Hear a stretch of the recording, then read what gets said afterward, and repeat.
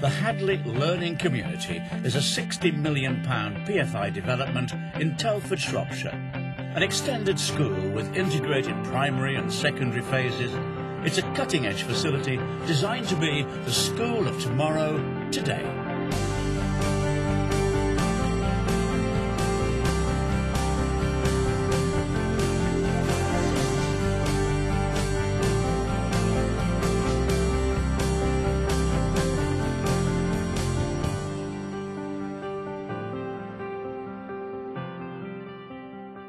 The vision for the HLC is to provide learning opportunities for an entire community. It's a specialist engineering college in an area which has experienced job losses as Telford's manufacturing industry has declined.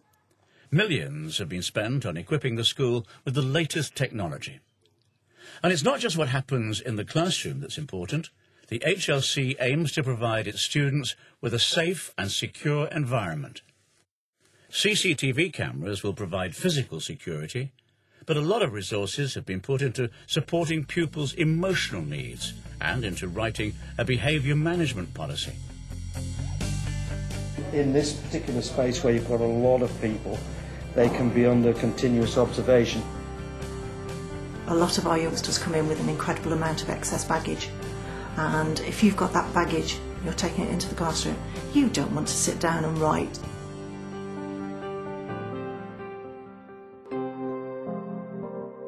Schools are bound to reflect the social conditions that surround them. Increasingly, they have security features that can make them resemble a prison. CCTV cameras scan the perimeter. Deadly-looking metalwork prevents people climbing over fences. The dilemma facing school leaders is that they have to make schools safe without creating an oppressive atmosphere for staff and pupils. The principal of the HLC wants a security system that doesn't compromise the school's ethos. I actually want the general public to come in. I want the pensioners to be coming in and using the library, and we might have a group of students in there, because I think that's all part of breaking down the barriers that are building up in our society.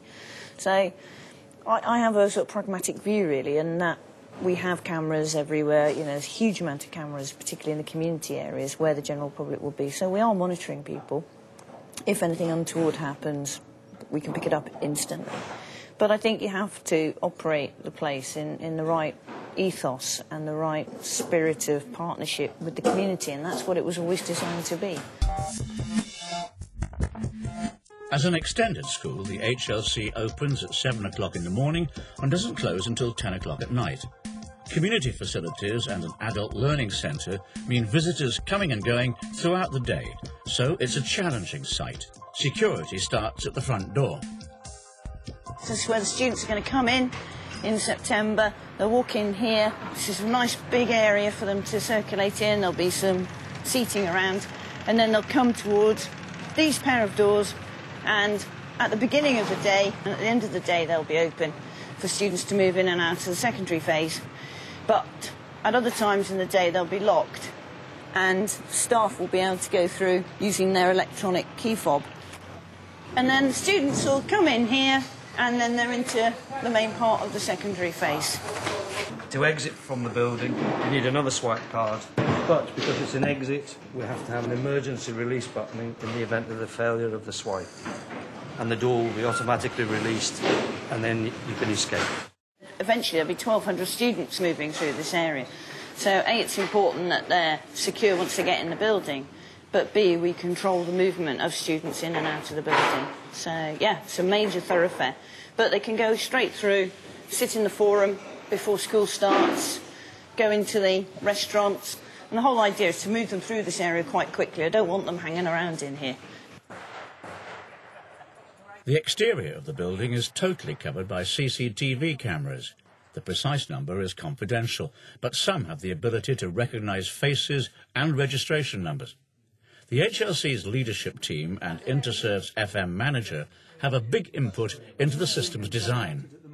So somebody in FM suite looking at the security and getting a phone call from them staff saying, we think there's somebody who shouldn't be out there, they'll be able to zoom in on that. Yeah.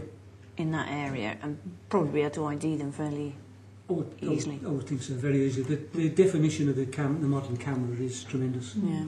For some obscure reason, a lot of vandalism tends to be concentrated by the entrance to school.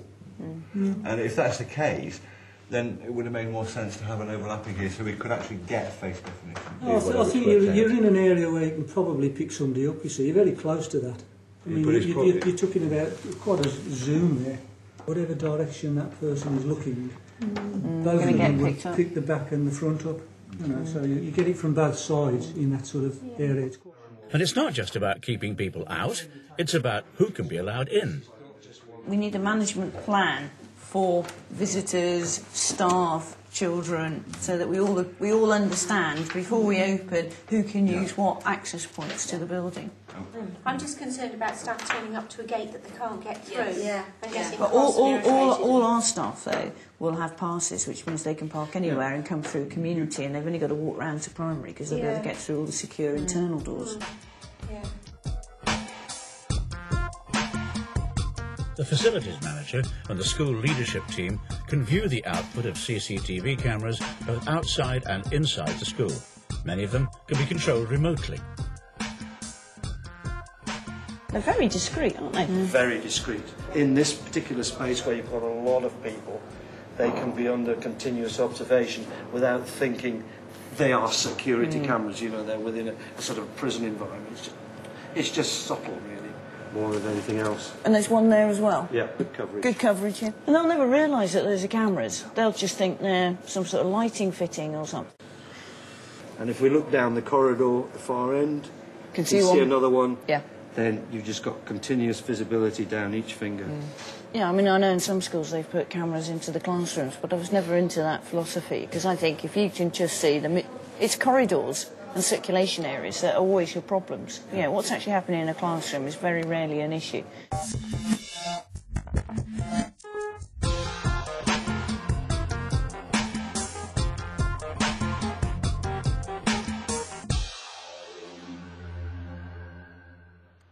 Interserve's engineers had to develop a site which could be both secure and accessible to pedestrians and to vehicles. They also had to wrestle with meeting the needs of the different phases of the HLC. Restricting access to the mainstream schools had to be married with more open access for the special school. At a planning meeting, things get a bit tense. I can't stress we have a tremendous amount of visitors. This will have huge use. You'll have parents coming in and out during the day at any point. You'll have professionals coming in at any point, and they will come to that main entrance. Anyone can. There's a barrier. Is it open then? No, there's a barrier. Because we've got mainstream kids on the playing fields. We can't have anybody going down that drive. It's not that simple. But you can't have a school that you can't have visitors get to. No, but you can't have visitors. But why does a professional like a doctor who's perfectly healthy have to go right outside the door? Why can't they go through the main reception? Because then we've said all along that will not be our entrance to the school. So we have to have some way of letting those people in. Oh yeah, we can let them in, but you need to be clear who's coming in and out of that driveway, because they could just, you know, abduct a secondary school pupil before we know what's going on. Because your issues are different, because your kids are secure there, mine won't be. As a school, our strongest philosophy is that we want to welcome people, we want people to come in, we want parents to feel that they can access, so we don't want it to be like a fortress, but it has to be safe for the children, and it's finding the compromise between those things. And as Jill rightly says, that actually takes into account the needs of the other students on the campus. The HLC is designed to provide not just good learning environments, but also to be a place where staff and pupils can be relaxed and contented outside the classroom.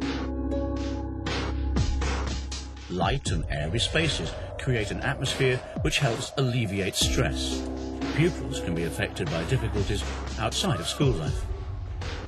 A lot of our youngsters come in with an incredible amount of excess baggage, and if you've got that baggage, you're taking it into the classroom, you don't want to sit down and write, you know, an essay on whatever you're being asked to write an essay on. You are not going to apply yourself to any kind of science experiment because you're only going to be partly there. Pupils who are unhappy often display poor behaviour, and a new school must decide how it will deal with this. The leadership team meet to agree a behaviour policy and to establish how the student support team will remove teachers from the front line.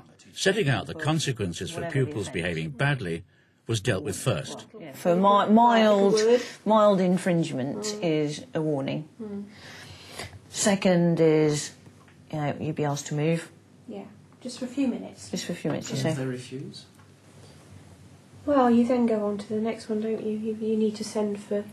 Yeah. In any particular lesson, with a threshold that's passed with an individual child, where you think, now, I've used my classroom strategies bit, I have to go on to the formal. But it's getting that judgment call right for teachers and not employing it too early. Right, isn't it? Yeah. I work in a school currently where their system, it's a secondary school, and their system essentially is that escalation is how red the teacher's face is. And once they reach critical point, they shout for SMT, and SMT comes in, removes the child. Staff have to remember they have to teach that child again. Yes.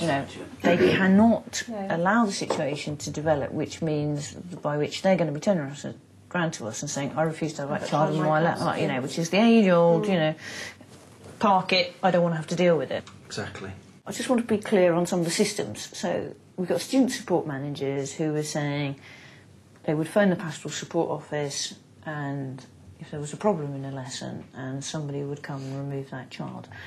Are we going to have a senior member of staff on duty throughout the school day as support? I think so, yes, but it's not routed by reception, but Mr. Topping on, Dr. Yeah, because all we ever hear at Alton Park is Mr. Boyer to, Mr. Boyer to, Mr. Boyer to, I think you just can't do. You are the support of the support. Leah, can you talk us through what's going to happen here? Take 14 off the slides. Got some funny numbers. Classroom teachers will have the student support team to ease the burden of dealing with behaviour issues. If the students feel supported and cared for, and that when things go pear-shaped in their lives, we're there to pick them up and, like we often say, don't we, put them back on the bus, and actually believe in them and feel they are of value to our organisation, then, we can achieve great things. The system aims to provide that vital component, time. You cannot deal with some of the complex issues within 5 minutes or 10 minutes, and there's nothing worse if someone is talking to you about whatever is concerning them, and you're looking at your watch thinking, oh gosh, I've got another appointment, oh gosh, I've got to, that's the worst thing you could possibly do. That child has got to feel that you're there for them when they need you. I think it's important that the children have adult time in the organisation, and the tendency, certainly in my career, has been for them to have adult teaching time, but very, very little adult support, mentoring, whatever you want to call it, time. And we've worked hard, and the funding has been there to make that very much a priority at HLC. While the leadership at Hadley is sensitive to the causes of bad behaviour, there's a strong policy that teaching will never be compromised. Those students for whom it's a bad day, it's a bad week, they need help and support, we can do that, but the main business carries on. And that I think our staff, our teaching staff, will find a great freedom that they've never had in the job. We'll have the resources, we will have the time to spend, and it doesn't matter how long that is. We will have that specific time to be able to devote to the youngsters and their parents. So, safety and security are high priorities at the HLC, but it'll be the students who'll be the judges of whether or not the school leadership have got it right. We will have to ask the children this as time goes by about how safe and secure they feel, but it's our aspiration that they do feel so.